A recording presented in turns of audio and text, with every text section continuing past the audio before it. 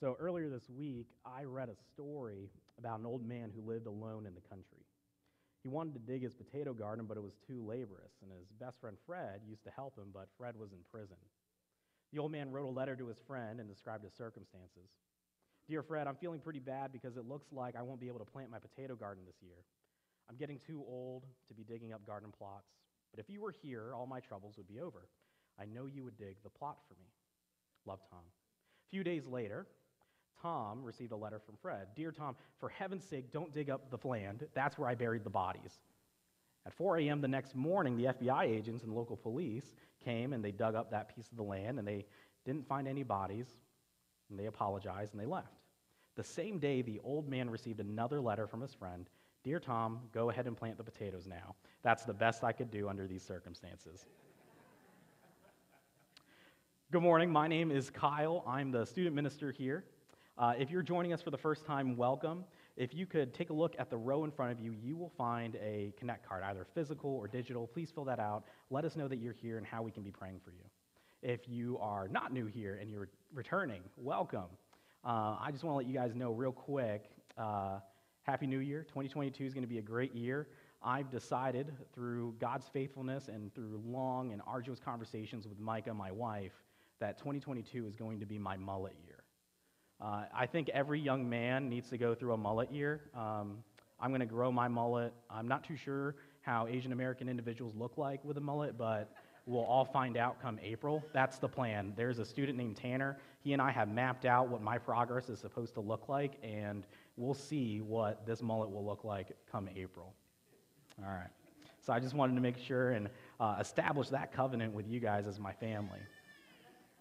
It was Henry Ford who said, coming together is a beginning, keeping together is progress, and working together is success. Our conversation this morning will be through the book of Nehemiah, starting in chapter 3. And so while we get there, let me give you some context. Nehemiah is an Israelite official serving in the Persian government. And when he hears about the state of Jerusalem's walls, he prays. Then he goes and seeks permission from the Persian king Artaxerxes to go and rebuild that wall.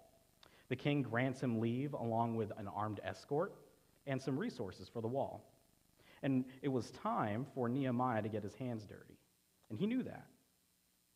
The story of Nehemiah is about a man who ached for his community. And he sought to rebuild and to restore hope for his people. So when it's time for us to get our hands dirty, how do we respond? The strength of the wall is only as strong as the people who built it.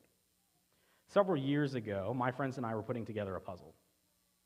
In case you didn't know, I'm kind of the black belt equivalent when it comes to puzzles. My father-in-law and the rest of the family might disagree because I never do puzzles with them because they do it wrong. But anyhow, we were plugging away at this puzzle, and we finally get down to the last 5 spots. And we noticed that we are missing 2 puzzle pieces. And so we're checking the table, nothing. I'm moving chairs, I'm looking under my feet. I check underneath the table, underneath the cloth, and there she was, the crystal blue that united the Atlantic Ocean. The last piece was really important too. That held the boot of Italy. And without this piece, the picture was incomplete. So I'm looking under chairs again. I'm looking through the couches. I'm playing detective, going through pockets, going through hats, whatever. I couldn't find it. And my friend was about to give up, and I'm still playing detective, of course. And he opens the box and he shouts, "Hey, Kyle, here it is." And there she was, the home of pizza and pasta. And we placed that picture, and I don't know about you guys, but there's a certain type of satisfaction that comes when you place that last piece of the puzzle and then quickly destroy it and put it back into the box. There's just something about building something up and then disregarding all your efforts. I don't know. But the picture, nonetheless, was complete. Everything was the way it was supposed to be. And when it comes to God and his church, in order for the picture of his church to be complete, he puts us, pieces in his masterpiece, the church, together. But what does it take? It takes all of us doing our part, doing our task, so that we can be the image that God originally designed the church to look like. If some of us aren't doing the job that we were called to do, then the picture is incomplete. It takes all of us doing our part, because all of us are part of the picture. But some of us aren't using the gifts that God has blessed us to accomplish the things for the kingdom. The church as a whole, if we're not doing our part, then the picture is incomplete. So what does this mean? How do we play our part? We play our part by serving, by getting our hands dirty, by using the gifts that God has given us. By serving, we create the picture of what God designed us to be. Maybe we can relate to the puzzle piece that was on the floor, because some of us are kind of just there, and we don't really do much. And maybe we don't really want to do anything. But I want to remind you, while we don't do anything, the picture remains incomplete. Or maybe some of us can relate to the puzzle piece that was in the box. And we all know what this box is. It's that safe place where there are no expectations, no stress, no tough conversations, nothing. So when it comes to serving, we like to just sit in the safe place. And unfortunately, while we sit there, the picture remains incomplete. So when the call is to rise up, when the call is to serve, when the call is to build, what do we do? How did the people who are working with Nehemiah respond? Let's start in chapter 3, starting in verse 1. The high priest, Eliashib, and his fellow priest began rebuilding the sheep gate. They dedicated it and installed its doors. After building the wall to the Tower of the 100 and the Tower of Ananel, they dedicated it. The men of Jericho built next to Eliashib, and next to Zachar, son of Imri, built. To save us time and me embarrassment, the rest of chapter 3 is a bunch of complicated names from a lot of complicated places all coming together. All right? All kinds of people groups come together to one region to rebuild parts of the wall. Nehemiah 3 is important because it shows us that despite any difference, once upon a time, a bunch of people came together because they recognized the importance of the city of Jerusalem. And as the city lay in ruins, the picture was incomplete. And the people recognized that. After all, the strength of an ancient city was in their walls. So how do the people respond? What do people do when it's time to rise up? People get to work. And that's what happened. Everyone went to work. Everyone was different, but still got to work. In fact, we read about the Levites who got together with the people from Keilah. And these people were drastically different. The high priest and the people from Keilah had nothing in common. Everyone was needed in order to accomplish the task. So when the kingdom call is to serve, it doesn't matter what you do, who you are, or what you've done. The point of serving isn't about any of those things. It's not even about you or me. The moment that we get to the point where we think that we're above a task, we lose sight of the Jesus that we're following. The moment we think we're too good for something, the moment we think we're above any task like sweeping the floor or cleaning the toilets, the moment we believe we're above a task is the moment that we lose sight of the Jesus we're following.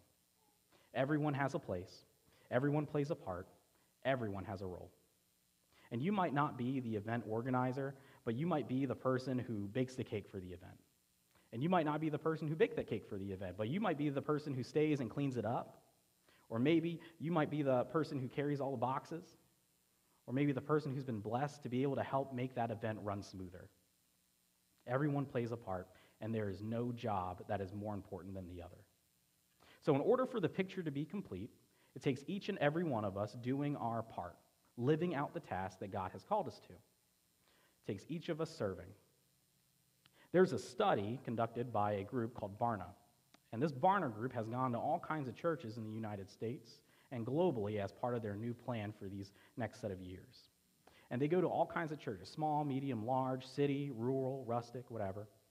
Regardless, the statistic remains the same. They found that 10% of the people in the church do 90% of the work and the giving. 10% of the people in the church do 90% of the work and the giving. What I wonder is, what would it look like if all hands were on deck? Imagine what it would look like if, as a church, we never assumed that it was someone else's responsibility. What if we could imagine that no one would assume it was someone else's responsibility? Imagine if no one responded, oh, I'm sure someone else is going to pick up these chairs, or someone else will sweep this floor. Imagine if there was one job and 14 people in line to do it, instead of 14 jobs and one person in line to do it. Imagine if all hands were on deck. Imagine if the thing you were going to get done today was already done. You'd probably say, wow, I'm able to move on to the next thing. If the statisticians were to walk into our church and to run their tests, would you be in the 10% or would you be in the 90%? Are you in the 10% of the people doing, or in the 90% of people who are watching? Maybe a better question is to ask this: am I a burden to someone, or do I help relieve the burden of someone? When we refuse to serve, when we refuse to get our hands dirty, we give others a warped view of Jesus. After all, Jesus' mission statement is stated this way in Matthew 20, verse 28. Just as the Son of Man did not come to be served, but to serve, and to give his life as a ransom for many. I want to point our attention to the first section of this verse, because we're talking about getting our hands dirty and getting our all hands on deck. What would it look like if this church, if we as a people group decided to jump in fully, all hands on deck? All hands holding up a piece of the wall. We each build what we were called to build. Paul, who was writing to the church of Ephesus, who was struggling with their identity and who they were going to be as a church, wrote this in Ephesians chapter 4, verses 7 through 8. But to each of us, grace was given according to the measure of Christ's gift. Therefore, it says, when we ascended on high, he led captive a host of captives, and he gave gifts to men. Paul tells us in that context, we will grow into the mature picture of Christ, the mature picture of who God has designed for us to be, when each of us do our part, when we all step in, when we're all holding a piece of the wall. So our truth this morning is the act of serving is the action of Jesus. Jesus came into this world. Why? To serve others. And that's the point, to serve others, help others, and to make a way for us to come back to him. When it comes to the topic of serving, I think if we're being honest, one of the quickest things we tend to do is think of reasons why we can't. We're too busy. Maybe we've never done that. We don't know how to do it. Our schedules are just too full, or I don't have enough, whatever. But the act of serving is the action of Jesus. One of my professors always said, if you're not dead, you're not done. If we can walk, we can work. It's not someone else's job to serve other people, to restore hope, and to bring restoration back to a community. Let me illustrate it this way. This woman that I'm going to show you on the screen, this woman's name is Agathia. And at the start of World War II, her dad, who was a believer of Jesus, didn't like the direction that the world was headed in. So he picked up his family, and they all moved 3,000 miles away to the Siberian tundra, one of the most desolate places on the world. He wanted to insulate and isolate his kids from the negative influences of the world. Sadly, this woman's parents died a few years after moving to the Siberian tundra. And then her siblings died. And so she was left with a question: do I stay or do I go? She stayed. She wakes up every morning, she reads her Bible, she prays, she hunts and fishes, and she splits her wood. And there's a part of that I think that some of us, if not all of us, can romanticize. And it's almost as if that sounds idealistic on some level because of the direction that our culture is headed. But I think she's wrong in how she's choosing to spend her time, and here's why. She has received love from her heavenly Father, and what has she done with it? She's chosen to keep it to herself, whereas keeping God's love to ourselves was never the point. Let me remind all of us that the mission of God never changes: to go and make disciples, to share the same love that we had encountered. But the methods by which we accomplish that, those things change. And you can count on this: your sole purpose as a follower of Jesus is to wake up every day and receive love from the Father. And then you take that love from him, and you go and give that in some tangible way to someone else. Now, there's one detail in chapter 3 that we read earlier that I don't want us to miss. Together, we read the first two verses, and in my opinion, the first two verses set the stage for the context of the book of Nehemiah, but also that passage. The first two verses talk about the priests and their responsibility to rebuild the sheep gate. Their responsibility was to rebuild the sheep gate. In the wall, there were a bunch of different gates with a bunch of different responsibilities. And as we read through chapter 3, we get to see that. We see different people rebuilding different sections of the wall. And the priests, in the first two verses, rebuilt the sheep gate. The interesting part that you don't get just by glancing through chapter 3 is that the sheep gate was the first gate mentioned. And why is that? Historically, the sheep would come through this gate into the city of Jerusalem for a reason. The gate was built so that the priests could go safely into the night to find the sheep or the lamb that was needed for sacrifice for the next day for those people, in order to pardon the sins of that community. So the sheep gate was the first part of the wall that was rebuilt. In other words, the first thing that was rebuilt was the portion of the wall that opened the door for people to come to God. The sheep gate was a vital part of the process in which restoration could be achieved. The first place that was built was the place that allowed people to come to God. There are some of us that might want to try and get our hands dirty and to go out and to serve, and that's great. But as we look forward to 2022, what I would ask, my question is, before we start rebuilding the rest of the wall by serving, have we repaired our sheep gate? What does the sheep gate look like in your life? Before we're going out to go and serve, what does your sheep gate look like? How does the door that gets you to your relationship with Jesus look like? We're going to enter into our time of communion in just a moment. And during this time, I'd like you to think about your sheep gate. For us, it's not a gate where a lamb walks through and there's a sacrifice over a fire. For us, it's God's Son who walked up a hill and hung on a cross. And instead of being on top of fire and being offered as a sacrifice, he hung. And why? Because his actions were service, even to the point of dying on a cross. This was serving you and serving me, to restore hope, to restore brokenness and repair it, to bring back freedom to a city and his children.